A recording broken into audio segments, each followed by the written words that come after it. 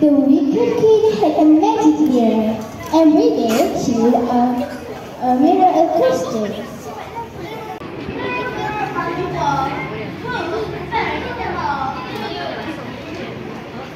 One day, a prince walked over the castle and overheard Snow White singing.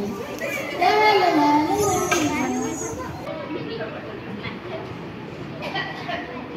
Their long eyes and fell in love at first sight.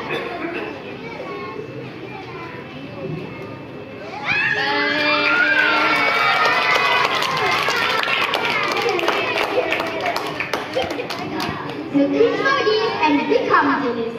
So she asked the magic mirror.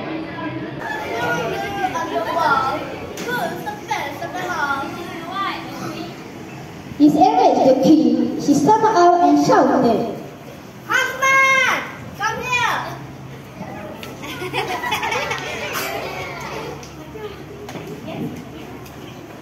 Go and kill Snow White this instant. The husband brought Snow White into the woods to kill her, but he could not bring himself to do so.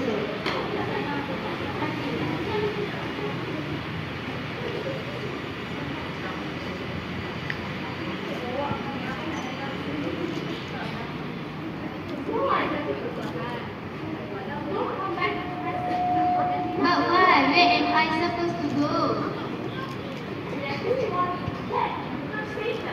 Why? What's my fault?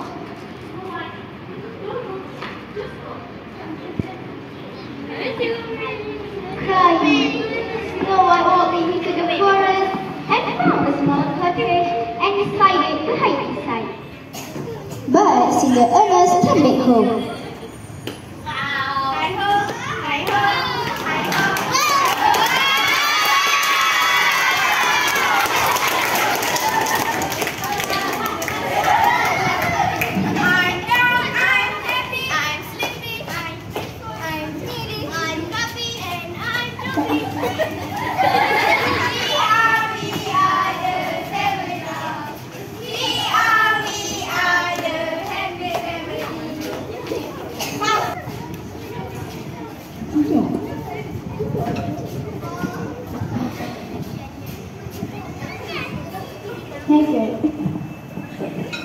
Hey girl, wake up.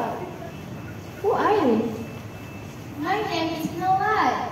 Huh? Snow White? The princess? Yes, I'm the princess. Please let me stay here. I have nowhere else to go. Alright, you can stay, but you must do home chorus for us. I will gladly. What's your name, little girl? Oh no. I'm happy. I'm sleepy. I'm patient. I'm sleepy. I'm Robbie. And I'm Robbie.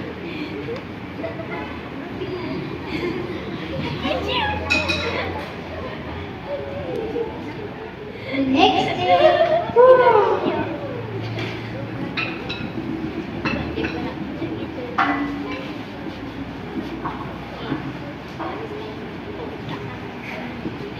Hi ho, hi ho, hi ho, hi ho, hi ho, hi ho, hi ho, hi ho, hi ho, hi ho, hi ho, hi ho. At the castle, the wicked king asked her magic mirror. Mirror on the wall, whose affairs of the wall is the way? That you must not transform me. Fine, I'll just know it myself then. Let's poison up a secret. Using magic to disguise herself as an old lady and went into the forest to find Snow White.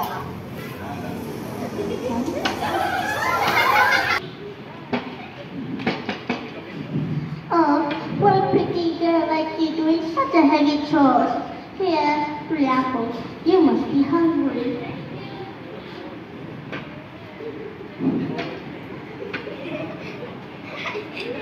Snow White took an apple, but she couldn't bite. She suddenly fell to the ground. Ha ha ha! Snow White is dead. Now I will be the parents of them all. The king went back to the castle happily, but she was struck by lightning and died.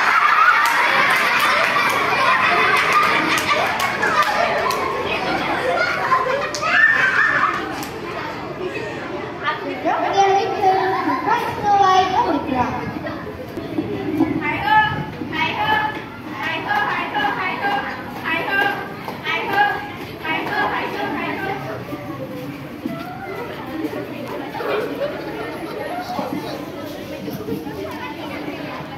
Oh dear, what happened to Snow White? Oh dear, she's dead. Oh no!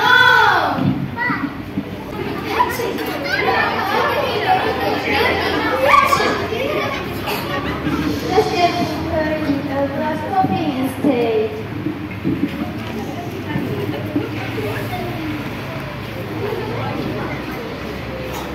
As the drum on, the prince came.